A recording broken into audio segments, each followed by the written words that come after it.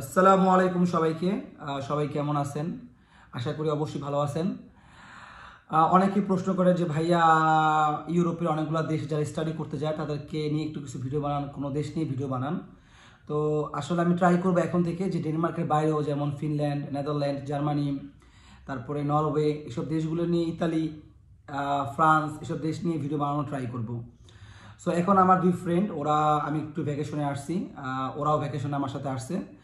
So ওরা থাকে দুজন নেদারল্যান্ডে থাকে অলমোস্ট 3 বছর, ওরা এখানে স্টাডি করতেছে। হ্যাঁ, অ্যামস্টারডাম থাকে। সো আমি চাচ্ছি যে ওদের নেদারল্যান্ডের স্টাডি যে পারপাস, যে ইনকাম, যে এক্সপেন্সেস, এটা নিয়ে আমি কথা বলতে, যেহেতু ওরা থাকে অনেক বছর ধরে, প্রায় 3 বছর ধরে। তো আমি ওদেরকে প্রশ্ন করব, আশা করি এই প্রশ্নের মাধ্যমে যে অ্যান্সারগুলা আমি দেওয়ার ট্রাই করবো, ওরা দেওয়ার ট্রাই করব, এটা দিয়ে অনেক উপকৃত হবে। সো এখানে ভিডিও শুরু করা যাক।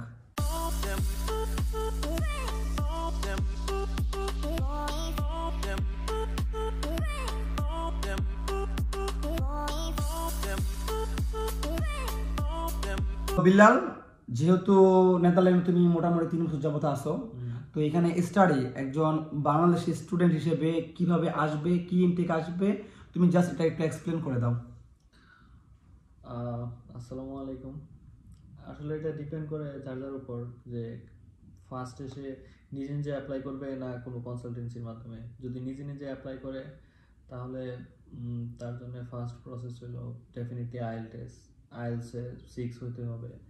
আগে 2-3 বছর আগে তোমার মনে করো 5.5-এ মানে ভিসা হয়ে যেত, ইভেন অ্যাডমিশন হয়ে যেত। এখন অনেক রিজেক্ট হইতেছে। সো 6+ হলে তোমার মানে এর জন্য ফার্স্টে তোমার যেটা করতে হবে, নিজে নিজে অ্যাপ্লাই করলে স্টাডি লিঙ্ক আছে, স্টাডি লিঙ্কে অ্যাকাউন্ট খুলতে হবে। সো স্টাডি লিঙ্কে অ্যাকাউন্ট খোলার পর ওইখানে অপশন আসবে, তোমার সব কিছু সার্টিফিকেট সব কিছু আপলোড করতে হবে। তারপর সাবজেক্ট বেস অনুযায়ী ইউনিভার্সিটি চুজ করতে হবে। সো ওইখানে অ্যাকচুয়ালি সব ডিটেলস ওইখানেই দেওয়া আছে। তারপর স্টাডি কি বলার নাম? Study link. স্টাডি লিঙ্ক, আচ্ছা আমি এটা দিয়ে দিব লিঙ্কটা আপনাদেরকে। এবং এখানে যখন আপনি ঢুকবেন তখন আপনি অনেক ইনফরমেশন পেয়ে যাবেন। তো আমি এটা লিঙ্কটা আমার ভিডিও ডেসক্রিপশনে শেয়ার করে দিব। দেন ওইখানে অ্যাকাউন্ট ক্রিয়েট করার পর অ্যাপ্লাই করতে হবে সাবজেক্ট বেস অনুযায়ী, যেটা আমি বললাম। তারপর আপনার অ্যাপ্লিকেশন যদি অ্যাকসেপ্টেড হয়ে যায়, তারপর কাইন্ডা ইউনিভার্সিটি সব কিছু করে দেয়। এতটা হার্ড না, জাস্ট প্রসেস যেতে হবে আর কি। তো এখানে প্রশ্ন হচ্ছে, ধরো ইনটেক যেহেতু দুইটা, লাইক ডেনমার্ক জানুয়ারি এবং সেপ্টেম্বর। হ্যাঁ, এখানেও দুইটা, মানে ম্যাক্সিমাম ইউনিভার্সিটি দুইটা intact, February R September. But কিছু কিছু ইউনিভার্সিটি আছে যেগুলো মে ইনটেক, জুলাই ইনটেক আছে, বাট এগুলো সব না ম্যাক্সিমাম। তাহলে আমি এখানে একটা প্রশ্ন করি, যখন একটা স্টুডেন্ট কোন একটা ভার্সিটিতে অ্যাপ্লিকেশন করবে আফটার এইচএসসি, পাবলিক ইউনিভার্সিটির কথা বলি, এখানে কি আফটার এইচএসসি পরে পাবলিক অ্যাপ্লিকেশন করা যায়? আফটার এসএসসি মোস্টলি করা যায় না, মানে প্রাইভেটে করা যায়। হ্যাঁ, প্রাইভেটেই করতে হয়, অ্যাপ্লাইড সায়েন্সগুলোতেই করতে হয়। বিকজ ওইখানে অনেক রিসার্চ, এগুলো অনেক ক্রাইটেরিয়া আছে। সো ওগুলা করা যায় না। আর হ্যাঁ, ওইটা করা যায় না। বাট অ্যাপ্লাইড সায়েন্সগুলোতেই জাস্ট করা যায়, প্রাইভেট ইউনিভার্সিটিতে করা যায়। এখন একটু আরো টাফ হইতেছে দিনে দিনে, যেটা আমরা দেখতে পাচ্ছি। আসলে আমরা বাঙালিরা যেখানে একটু মানে দেখা যায় যে ঢুকতে পারি, সেখানে আমরা কন্টিনিউসলি ঢুকে যাই। এটা আমাদের একটা চিরাচিত বৈশিষ্ট্য। তারপরেও আমি যেহেতু সবাইকে নিয়ে কাজ করি, আমি চাই যারা বাংলাদেশ থেকে একটা ভালো হায়ার স্টাডি করতে চান সবাই আসুক। তো বিল্লাল, আমি তোমাকে জিজ্ঞেস করি যে যখন তুমি আসবা, যে টিউশন ফি ব্যাপারটা ভার্সিটিকে কত টাকা দিতে হবে, এবং নেদারল্যান্ডের ডিপোজিট অ্যাকাউন্ট দেখাইতে হয়, যেটা মোস্ট ইম্পর্টেন্ট এবং অনেক স্টুডেন্ট অ্যাফোর্ড করতে পারে না, huge amount of money. So এই ব্যাপারে জাস্ট কিছু তথ্য দাও তুমি। এটা হ্যাঁ, টিউশন ফিটা তো এটা তো আপনার ইউনিভার্সিটি দেওয়া আছে, এক ইউনিভার্সিটি এক এক টিউশন ফি। সো কিছু কিছু ইউনিভার্সিটি আছে যেটা আপনার ইনস্টলমেন্ট বেসিসে দেওয়া যায়। সো ওইখান থেকে ফার্স্ট ইনস্টলমেন্ট পেমেন্ট করলে তারপর অ্যাপ্লাই করা যায়। আর যেটা অ্যাকোমোডেশন, এটা ফিক্সড, এটা সবারই মানে ম্যাক্সিমাম ইউনিভার্সিটি অ্যাকোমোডেশন কস্ট এটা পে করে দিতে হয় টিউশন ফির সাথে। এটা কি ডিপোজিট যেটা এটা বলতেছো? হ্যাঁ, এটা অ্যাকোমোডেশন কস্ট, যেটা ডিপোজিট। ওইটা আবার এখানে আসার পর ব্যাক পাওয়া যায়। এটা ডিপেন্ড করে কোনো কোনো ইউনিভার্সিটি আছে একবারে দিয়ে দেয়, আবার কিছু কিছু ইউনিভার্সিটি আছে ওটা মান্থলি পেমেন্ট করে। আর কিছু কিছু ইউনিভার্সিটি আছে আপনার বাংলাদেশে ব্যাংক অ্যাকাউন্টে জাস্ট টাকা দেখাইলেই হয়, বাট এইখানে ট্রান্সফার করা লাগে না। তো আমার প্রশ্ন হচ্ছে এখন যে কত টাকা টিউশন ফি দিতে হয় ভার্সিটি থেকে এবং কত টাকা ডিপোজিট দেখাইতে হয়? হ্যাঁ, কত টাকা দিতে হয় এটা তো ভার্সিটি টু ভার্সিটি ডিফার করে। হ্যাঁ, সো আমাদেরটা হলো 8,350 ইউরো, আর আমরা দিয়েছিলাম 10,700 ইউরো, যেটা অ্যাকোমোডেশন কস্ট, অ্যান্ড আমরা পেয়ে গেছি ব্যাক। হ্যাঁ, আমরা আসার পরেই পেয়ে গেছি, অ্যাকাউন্ট ক্রিয়েট করার পর আমাদের যে অ্যাডমিনিস্ট্রেশন ওইখানে মেল করার পরে ওরা ব্যাক করে দিয়েছে উইদিন 2 উইকস 3 উইকস। ওকে। তো জনি, যখন তুমি ভিসা অ্যাপ্লিকেশন করবা আই মিন নেদারল্যান্ডে, তখন ডিপোজিট এবং টিউশন ফি নিয়ে টোটাল টাকাটা দাঁড়াচ্ছে কত টাকা? অলমোস্ট টোটাল টাকা অলমোস্ট দাঁড়াচ্ছে 18,000 ইউরো। দ্যাট মিনস 18 লাখ টাকার মতো লাগবে টোটাল, যেহেতু ওই অ্যাকোমোডেশনের যে কস্ট ডিপোজিট দেখাতে হবে যে আপনি অ্যাফোর্ড করতে পারবেন আপনার স্টাডিটা এবং থাকার ব্যাপারটা, এর জন্য প্রায় 10.5 লাখ থেকে 11 লাখ। হ্যাঁ, ওইটা 11 লাখ টাকার মতন ওইটা ব্যাক পাওয়া যাবে, বাট ওইটা এখন দিন দিন মানে টাফ হইতেছে, বাট ম্যাক্সিমাম ইউনিভার্সিটি ওইটা ব্যাক করে দিয়ে দেয় ওয়ান্স। এখন শুনলাম যে স্টাডির যে ব্যাপারগুলো কীভাবে ডিপোজিটটা দিতে হবে, কীভাবে অ্যাপ্লিকেশন করতে হবে, লিঙ্কটা আমি শেয়ার করে দিব। তো মোস্ট ইম্পর্টেন্ট, যারা আমরা স্টুডেন্ট তারা সবাই চাই যে যেই কোনো দেশে যাই না কেন আমরা স্টাডি করে যে জবটা করবো পার্ট টাইম জব, সেই জবটা করে যেন টিউশন ফি দিতে পারি, কভার করতে পারি, accommodation, tuition fees and other expenses যেন আমরা কভার করতে পারি। এটা প্রতিটা স্টুডেন্টের ড্রিম না, সবাই চায় এটাই। তো অ্যাজ এ ইন্টারন্যাশনাল স্টুডেন্ট নেদারল্যান্ডের সুযোগ সুবিধা কীরকম ইনকাম করা যায় এবং কীরকম এক্সপেন্সেস, সেটা ইনকাম নিয়ে তুমি একটু কথা বলো জাস্ট, যে ইনকাম কীভাবে করে এবং ব্যাংকের ব্যাপারটা কীভাবে, তুমি জাস্ট এক্সপ্লেন করে দাও। ব্যাংকের ব্যাপারটা কীভাবে? মানে যেমন আমাদের ডেনমার্কে অথবা অন্যান্য কানাডা বলো, অস্ট্রেলিয়া বলো, 80 ঘন্টা ব্যাংকে নিই আমরা টাকা, আর বাকি টাকাটা আমরা একটু এদিক সেদিক করে নিই।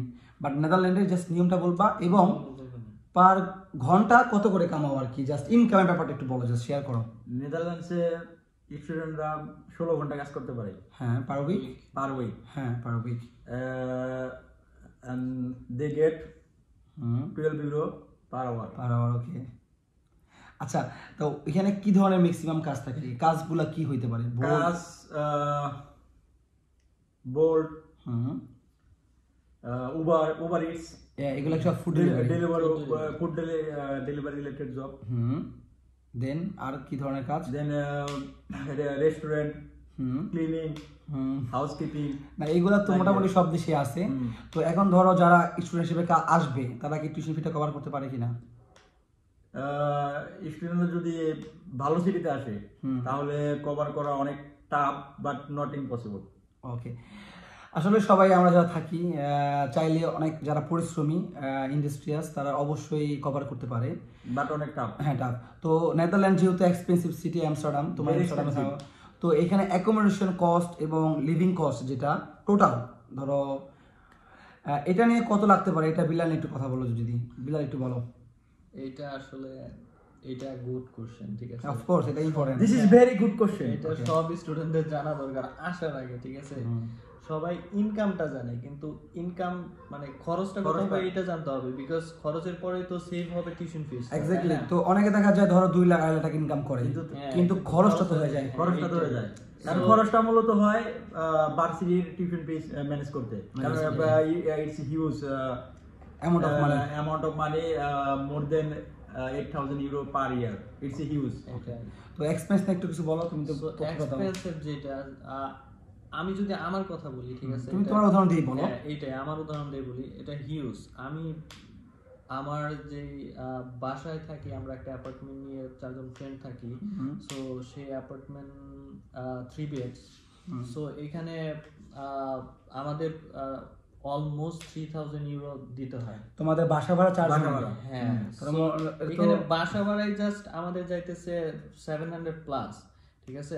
আর ইউরো 700 প্লাস ইউরো। তারপর আপনি যদি ডেলিভারি জব করে তাহলে সাইকেল লাগবে, ডেলিভারি না এমনিতেই সাইকেল লাগে, নেদারল্যান্ড মানে সাইকেল লাগবেই। আর সাইকেল কস্ট আছে এভরি মান্থ 100 ইউরো। তারপর খাওয়া দাওয়া, হ্যাঁ, খাওয়া দাওয়া 150 ইউরো।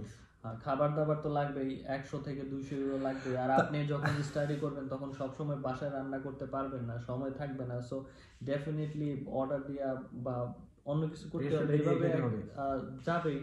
আর আপনি যখন স্টাডি করবেন তখন এতটা টাইমও পাবেন না যে কাজ করবেন, কাজ করে এত টাকা ইনকাম করবেন যে আপনি 2 লাখ টাকা, 1.5 লাখ থেকে 1.5 লাখ টাকা তো মিনিমাম, 1.5 লাখ টাকা আপনি প্রতি মাসে লিভিং কস্ট বিয়ার করে দেন মোর দেন 8,000 ইউরো ইয়ারলি সেভ করবেন টিউশন ফির জন্য। এটা রিয়েলি হার্ড। তো যেহেতু মোটামুটি যারা আসবেন ইনকাম করবেন, হয়তো বা যাই ইনকাম করেন আপনার মোটামুটি খরচ 1,000 ইউরোর মতো হবে পার মান্থ।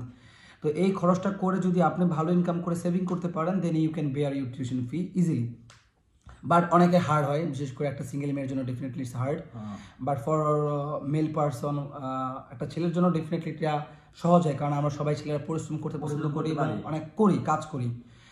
তো আরেকটা কথা, ম্যাক্সিমাম মানুষ সেটা আমাকে জিজ্ঞেস করে, ভাইয়া ডেনমার্কের পিআর হবে কিনা, নেদারল্যান্ডের পিআর হবে কিনা, অথবা স্টাডি শেষে কী ধরনের সুযোগ সুবিধা পাবো। তো এর পরিপ্রেক্ষিতে নেদারল্যান্ডের এই সুবিধাটা কি, জনি তুমি একটু বলবা, আর ডেফিনেটলি বিলাল বলবে যে তোমাদের যখন স্টাডি শুরু হবে এই ভার্সিটি থেকে কমপ্লিট করে কিভাবে ওরা তোমাকে এক্সটেনশন দিবে, ভিসা এক্সটেনশন, এটা নিয়ে একটু কথা বলো। ইউনিভার্সিটি শেষ করার পর এটা কত বছর থাকবে ইউনিভার্সিটি? 3 বছর? ব্যাচেলর, হ্যাঁ ব্যাচেলর 4 ইয়ার্স। 4 ইয়ার্স, ওকে। 4 ইয়ার্স পরে তারপরে আমি জানি না। তো যাক, আমার জনি ফ্রেন্ড ও মজা করে একটু বলছে কথাটা। যাই হোক, বিলাল তুমি একটু বলো এখন। হ্যাঁ, আসলে যেটা ভিসার কার্ডের যেই ভ্যালিডিটিটা, এটা ডিপেন্ড করে ডিগ্রির উপর। সো যদি মাস্টার্স আসে তাদের জন্য 2 বছরের, আর যদি ব্যাচেলর আসে তাদের জন্য 4 বছরের।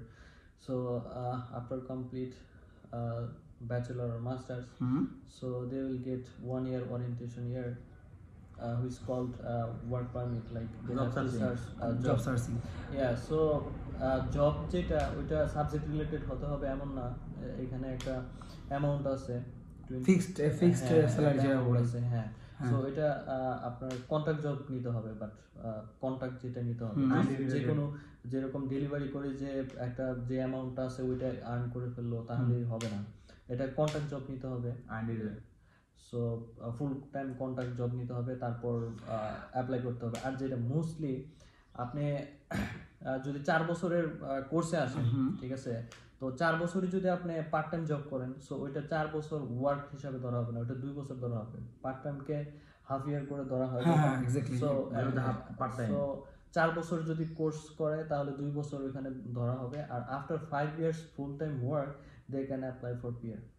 ওকে, তাহলে এই হচ্ছে সিস্টেম। আপনি যদি ব্যাচেলরের পরে আপনি কোনো কন্ট্যাক্ট পান, কোনো যেখানেই ওয়ার্ক পারমিট যদি পান, তাহলে আপনি নিতে পারবেন ফুল টাইম হিসেবে, যদি ওরা দেয়। এটা সম্পূর্ণ ডিপেন্ড করছে সেই কোম্পানির উপরে যে ওরা আপনাকে নিবে কিনা অথবা দিবে কিনা। এবং আপনি যদি আপনার সাবজেক্ট রিলেটেড কোনো জব পান তাহলে you can get work permit. এটা ভিসা এক্সটেনশন করবে 3 থেকে 4 বছর।